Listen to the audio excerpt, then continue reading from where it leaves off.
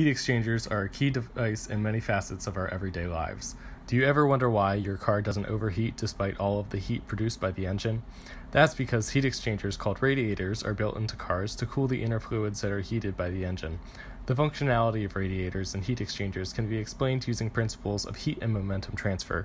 This presentation explores the transport principles behind radiators and heat exchangers and how they come together to make functioning devices used in everyday life.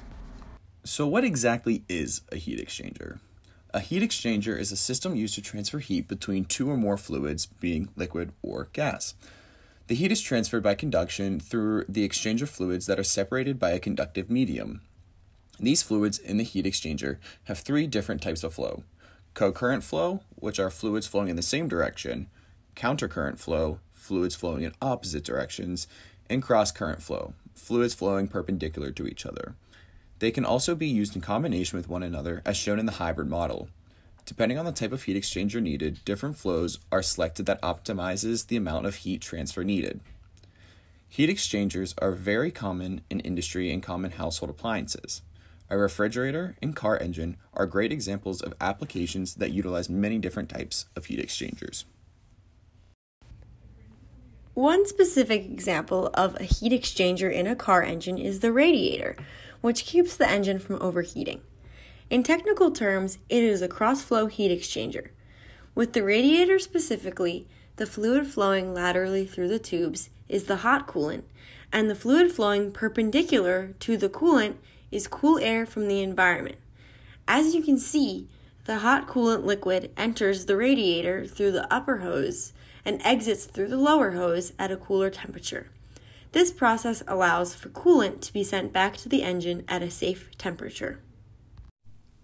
The radiator is used to control the temperature of the engine to keep your car running smoothly. This process runs as a cycle, starting with the engine running and the coolant flowing around the engine. Ideally, we want the engine to stay at a constant temperature where it will run most efficiently. The engine starts off relatively cold, which initially means the coolant is used to help heat up the engine. The engine generates heat while it is running, which is transferred to the coolant that is cycling around the engine and thus heating up the engine. There's a thermometer in the engine compartment which measures the temperature of the coolant.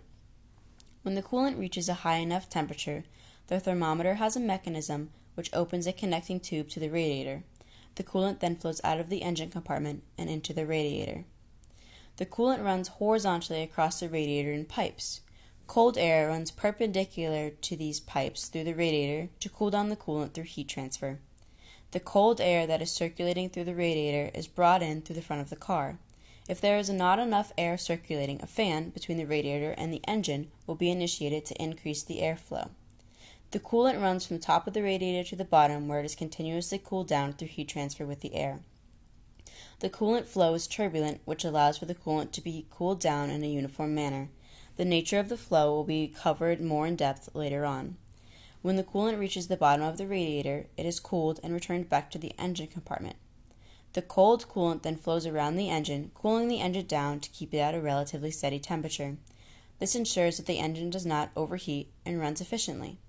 This cycle continues with the thermometer regulating when the coolant flows to the radiator and when it does not, to keep the engine temperature steady the whole time your car is running.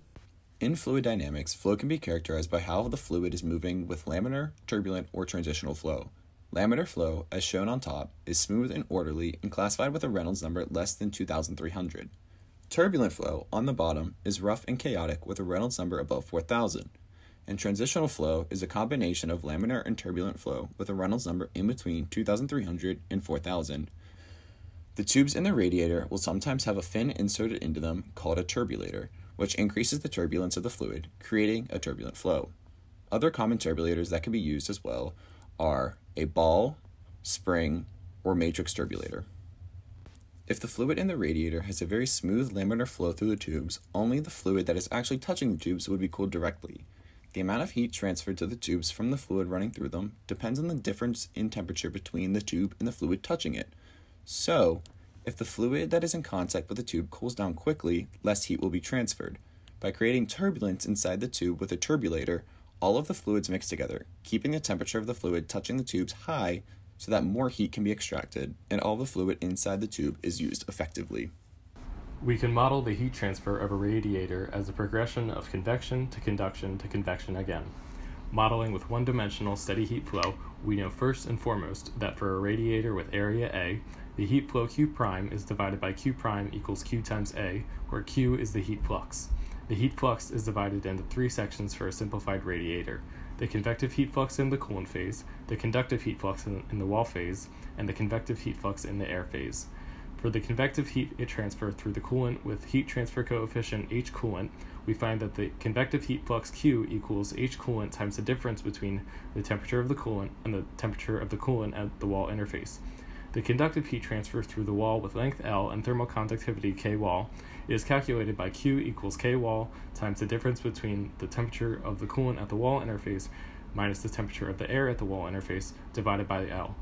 Finally, the convective heat flux in the air phase with heat transfer coefficient H air is found by Q equals H air times the difference between the temperature of the air at the wall interface and the temperature of the air. Because these calculations are under the assumption of steady state, we can say that all three fluxes are equal to each other. By adding all the equations together, we find that Q equals the quantity of 1 over K wall plus 1 over H coolant plus 1 over H air, all to the negative 1 power, times the difference between the temperature of the coolant and the temperature of the air. Thus, Q prime is equal to this Q times A. The heat transfer coefficients are traditionally found using an epsilon NTU method, using the Nusselt number of the fluid, the diameter of the flow, and the thermal conductivity of the fluid with the equation H equals the Nusselt number times the thermal conductivity of the fluid divided by the diameter. Therefore, the value of the heat transfer coefficient, and thus the heat flux, is also dependent on parameters including the fluid's velocity, viscosity, and specific heat, as seen in equations for the Nusselt number, Prandtl number, and Reynolds number. These parameters are dependent on factors like the shape of the radiator and the solution used for a coolant. As you can see from the equations, the thermal conductivity constant plays a big role in much of the heat transfer effectiveness of the radiator. Most modern radiators are made out of aluminum. Aluminum is a lightweight metal which allows for less fuel consumption of the car. Pure aluminum has a thermal conductivity of 235 watts per Kelvin per meter. Because of this high thermal conductivity coefficient, it is a good choice of a radiator material so it can transfer heat more efficiently from the coolant. The coolant also plays a huge role in heat transfer. The exact makeup of the coolant that is used depends on the car. The base of the coolant is always water because of its high capability to transfer heat. However, because of possible freezing temperatures in the winter, ethylene glycol is added to lower the freezing point of the coolant. Having a mixture of ethylene glycol and water also raises the boiling point of the coolant, which is important because it must remain a liquid to efficiently transfer heat. You may be asking why the coolant in this picture is green. Most coolants in the U.S. are green because they contain a mixture of phosphate and silicate. This mixture slowly forms a layer that insulates the metal it touches, which is why coolant must be replaced every few years. Finally, to sum everything up, heat exchangers are used in many mechanisms around the world. Heat exchangers are systems used to transfer heat between two fluids. A car radiator is a common and well-known example of a heat exchanger, and the example we use here to explain it. The radiator in the car is used to transfer heat between the cold air and the hot coolant which is flowing through the radiator.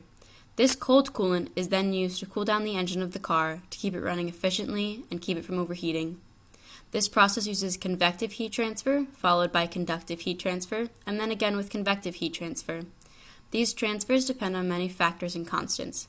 These include heat transfer coefficients, thermal conductivity, and the Nusselt, Prandtl, and Reynolds numbers. The material of the radiator also affects the efficiency of the heat transfer. This is why car radiators are generally made of aluminum, which has a very high thermal conductivity. The coolant properties are also important, as they need to have a high boiling point and low freezing point in order to stay a liquid. A car radiator highlights many different aspects of heat transfer, which is utilized in everyday life.